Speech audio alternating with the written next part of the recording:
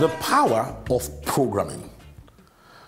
When Africa finally decides to invest in constructive thinking, we will be able to join the dots to conclude that the consistent failures of the modern African experience could only be a product of programming and nothing else.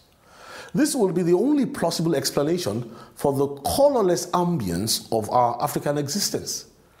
We will never fracture the fractals of failure except we put on our thinking caps to understand the math behind our enslavement program. Have you ever heard about the 5-monkey experiment program? This story illustrates how violence and pain can be used as tools for classical conditioning in human programming experiments.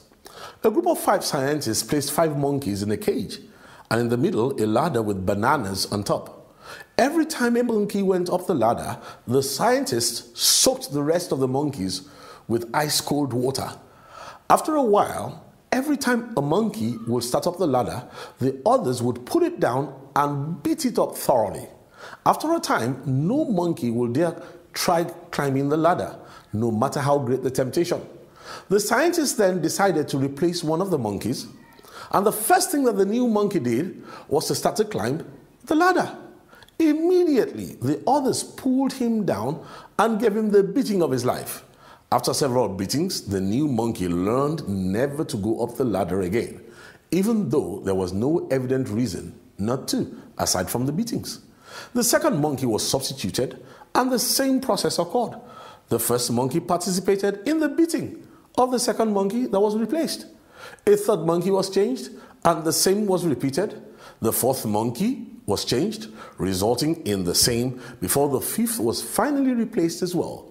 What was left was a group of 5 monkeys that, without ever having received a cold shower, continued to beat up any monkey who attempted to climb the ladder to get the bananas.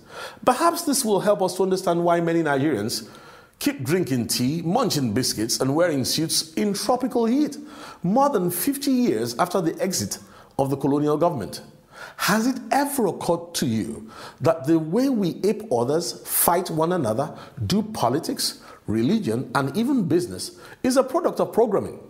This story of Nigeria is no different from the 54 nations and 10 dependent territories of Africa.